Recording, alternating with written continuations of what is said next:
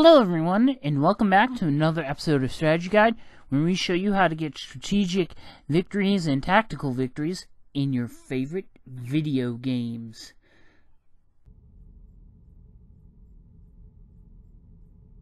Hey guys, M12 Warthog Game here, back with episode 5 of Strategy Guide for Supreme Commander 2 UEF campaign. We did the first 4, then we took a break, did skirmish mode. Somewhere in between each campaign, I'm going to do a skirmish mode strategy guide for all of these. And this one's going to be more chopped up into multiple episodes, because I don't like to have super long episodes. Against a member of the coalition. My orders are to subdue this colony and anyone protecting it.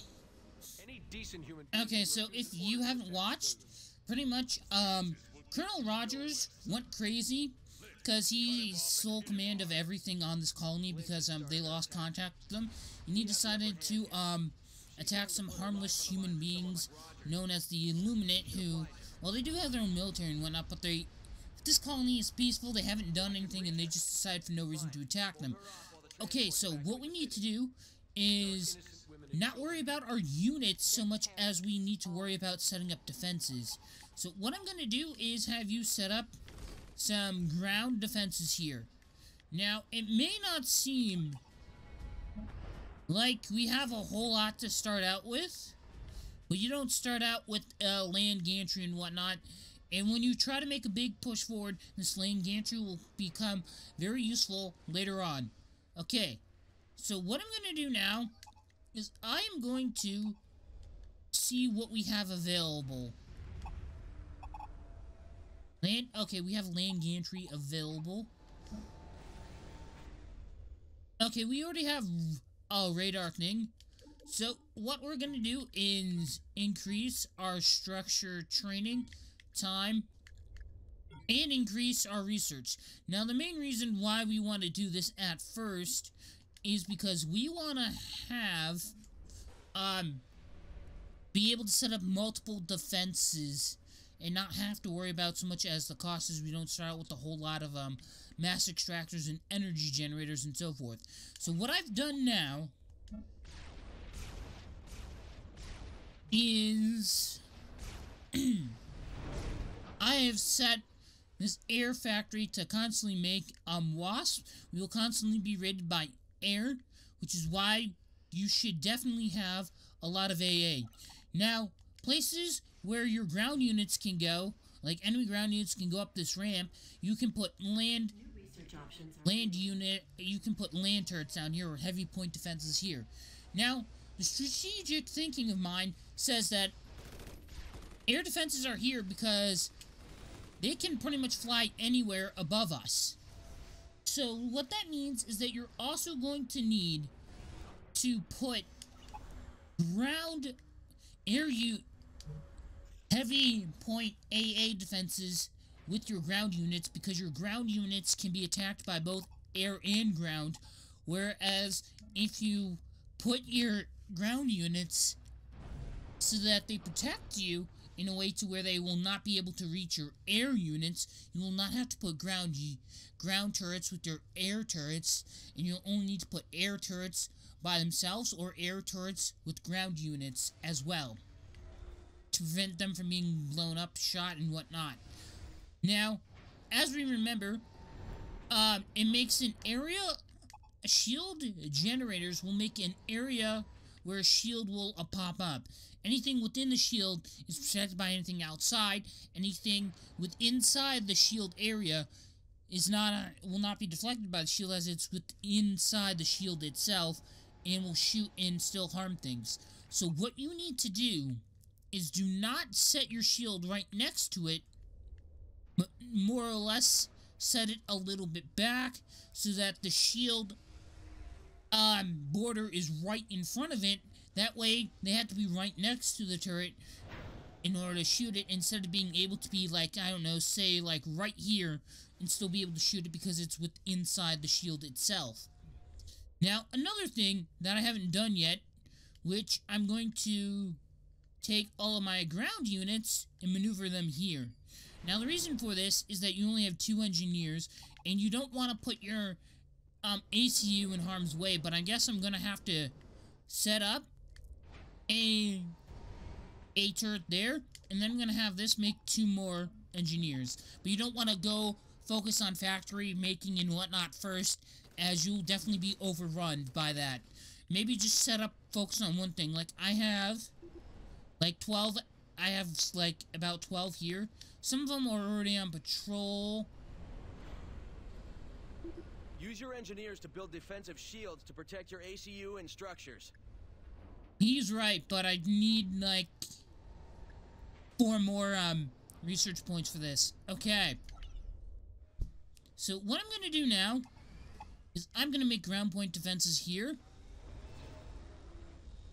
And what we're gonna do is you can't quite see past this line here that I can't get past. We have to constantly defend until we can protect ourselves. Like, in a much better fashion. Like, get everything online kind of deal. Now, what I'm doing here is I'm definitely making a lot of heavy point defenses, but I'm also putting them close together because it makes it harder for units to just drive by. If they want to drive by and walk past these things, or get past my line, they're going to actually have to destroy them because some units can just drive past it and attack their main target, which would probably be my factories and whatnot, or my ACU. So you want to do that so you can do that. So now what I'm going to do, seeing as I was a little bit late to the party getting this one done, which you sort of are when you have this, like, much of a wide area to defend. But you definitely have to block middle lane because they definitely push up a lot here. But you also have to refuse the right and left flank. And refusing means you refuse to let them open up a lane to attack you, which means if they're going that way, you make sure you defend the flank from an attack, which is another way of saying that you refuse to let that happen, or what is known as refusing the flank. So now I'm going to put this back here. Maybe that's a bit too close, but you definitely don't want it right next to it, as well as we learned how effective these shields can be. I'm going to put this one a little bit back further. That one should hopefully seal the deal. And I want to see how this one does.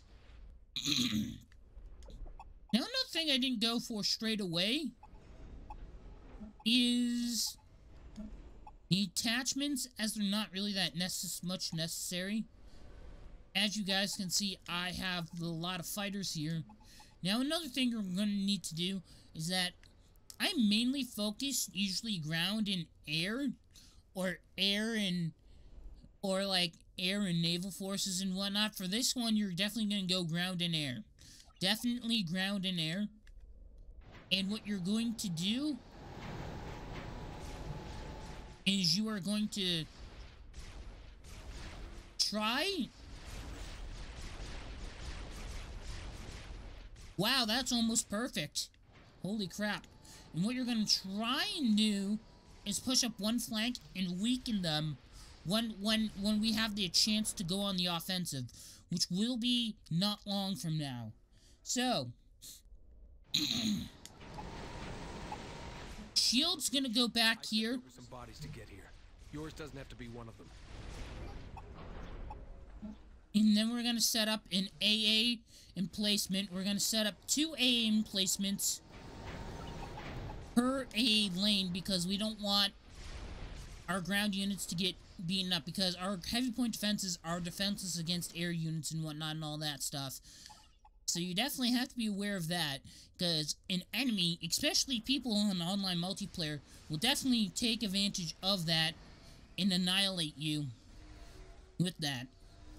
People tried to do that with me, but I caught on very quickly, and I sort of corrected my mistake, but trust me, if you don't catch on fast enough, someone definitely will make use of that to their advantage.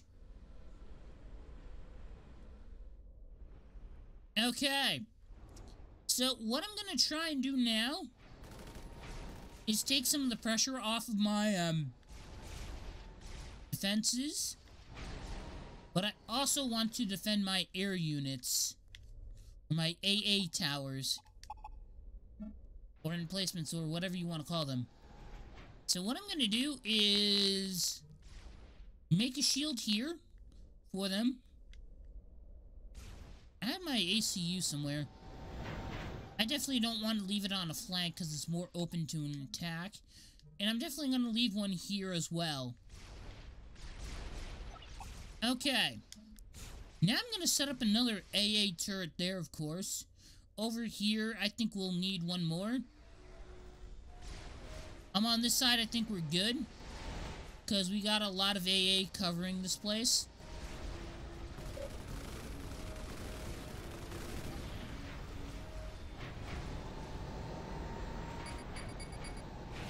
Okay. So I'm going to group all these up here. Now, I don't have that much in terms of structures, but you'll definitely get a lot more later on. Like mass converters, short-range and long-range artillery. As I mentioned in the skirmish mode, those are pretty handy if you are UEF, because you can definitely make use of a lot of those. Now what I'm going to have these ones do is mainly focus on building more resource gathering stuff. Although, if you look at a global view, we have 4 mass extractors already in place. Maybe a little bit more than that. What we need now is more research. But in a situation like this, focusing on, like, research and stuff first isn't going to cut it. Because eventually it will mean that you'll get units faster, well, better upgrades for your units faster, but it also means that you will get less resources available to spend on units and structures to defend your base and other areas as well. So what I'm going to have this one do is I'm going to have this one make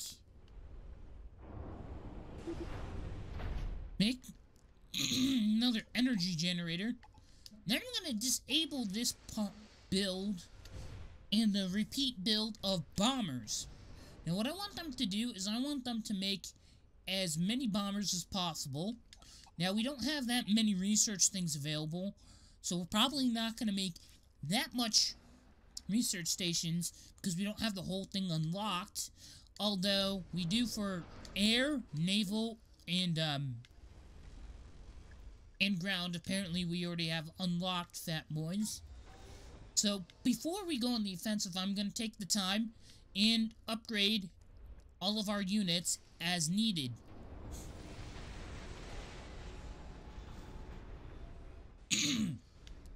So next will come the preparation phase, which we will be about to be entering, where we will need to prep for our assault and whatnot that we will do later on. So I think building 4 more research stations is about good enough.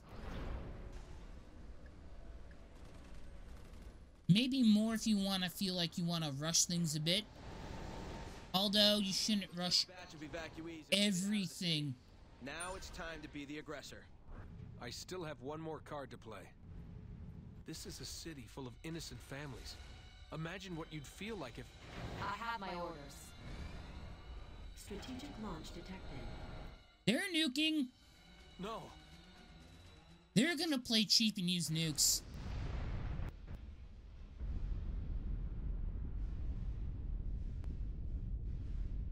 What have you done?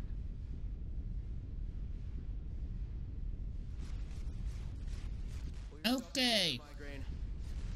Lynch has 2 ICBM launch facilities. You take those out, the nukes stop. ICBMs are short for Still with me? Intercontinental Ballistic Missiles, or as I refer to them as strategic launchers, because they say strategic launch detected whenever you launch something like this. Okay, now we're going to need more Air Force more than we are going to need ground forces, but we still are going to need ground forces. So I'm going to tell my ground forces to move here. They're going to meet up with these guys and the ones over here, and we're going to push right and go forward. But you'll see that in the next video, where I actually go on the offensive and show you what we do next. Also with a little mixture of prep phase and about how many of each unit you will need. And if you guys enjoyed watching this video, don't forget to leave any comments, questions, or feedback for me in the comment section down below. Also, don't forget, in the description will be the link to my playlist of every strategy guide video that I've done. If you are interested in seeing guides to getting victories in other strategic games such as Risk Factions, Warlords 2, Rise of Demons, and maybe a few others.